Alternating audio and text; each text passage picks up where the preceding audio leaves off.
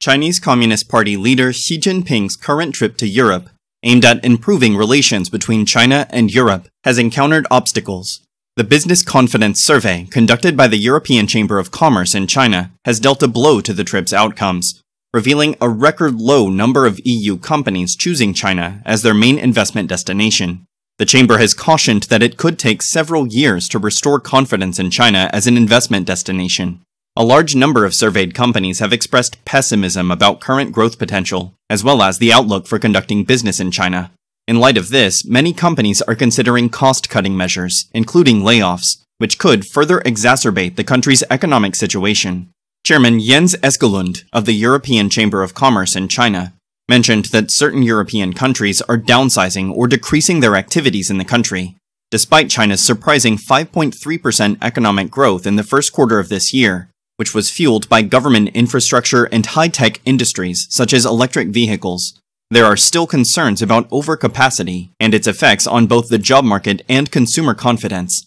The Chinese Communist Party is trying to direct the country's economy from real estate to high-tech industries.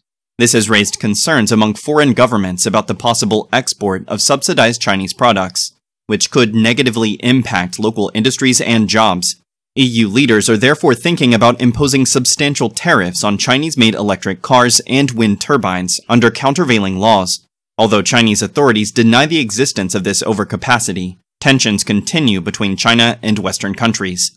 Xie Tian, an expert from the Aiken School of Business at the University of South Carolina, suggests that the EU might impose high tariffs similar to those imposed by the United States.